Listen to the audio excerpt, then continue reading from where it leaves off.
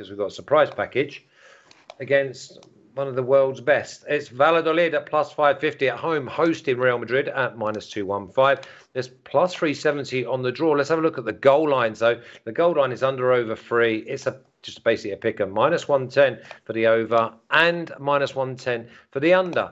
The Real Madrid free hit, if you like, at minus 1 is at minus 135.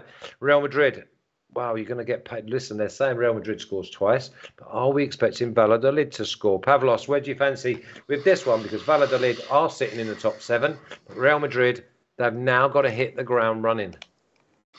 Yeah, I mean, Valladolid, they've been really, really good at home so far in the season, and it's not random. It's not random because last season in the Segunda División, they were also really good at home.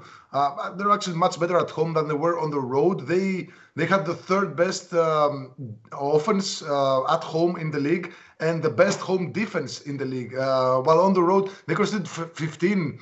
I'm just throwing the stats out there just to show how great they were at home.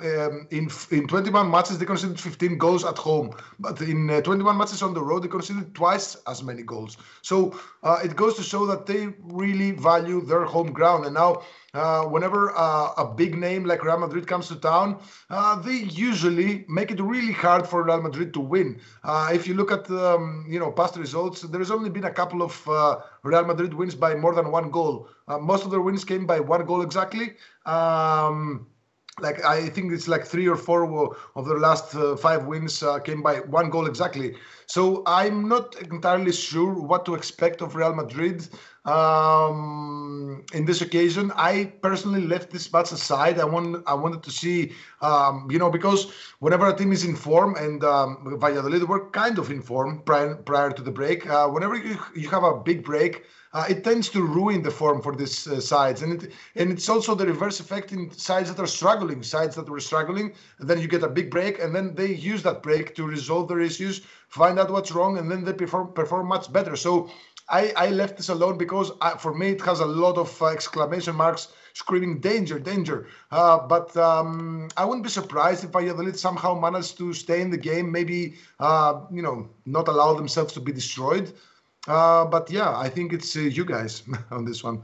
We'll give it the numbers the same. Valladolid 1, Real Madrid 2, because we've got Valladolid at minus 170 to score. But if you want Real Madrid to score 3, you're going to get paid handsomely at plus 150. The big questions around the whole of the Real Madrid squad, though, Roman, is what about Benzema? He didn't play 1 minute in the World Cup. All of a sudden, they then say that he might be okay for the final. Modric played 2 World Cups with the amount of minutes and running that he put in. So, I mean, some of these players, some didn't go as deep as we would have expected.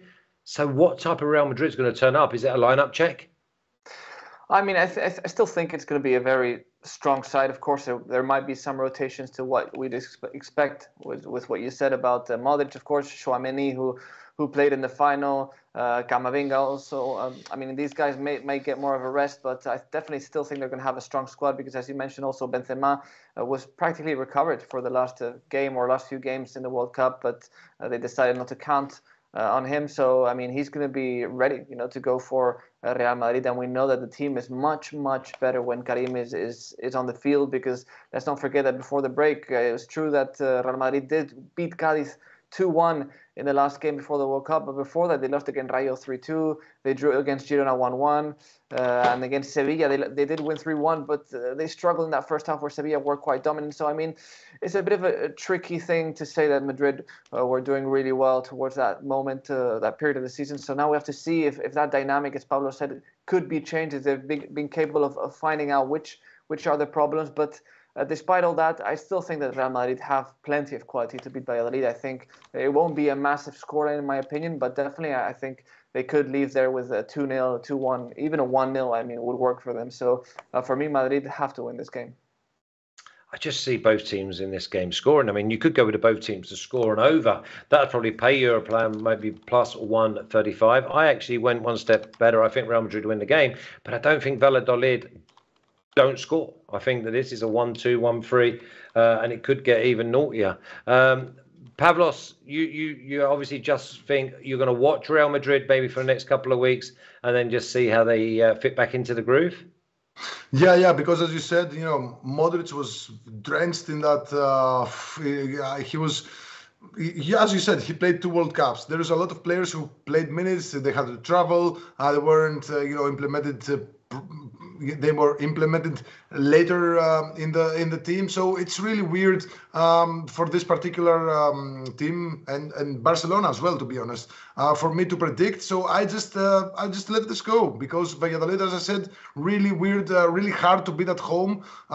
As I said in the chat as well, at home so far in the season they have 2 wins, 5 draws, and 0 losses. Scored 3 goals and conceded 1. So yes, they didn't face that much of a great opposition, but still they're really tight. So I wouldn't be surprised by any result here. And judging by what I've seen in matches between the two sides in recent years, I wouldn't be surprised by an upset. So I'm just leaving it alone. I know you guys have plays on it, but I'm just staying away.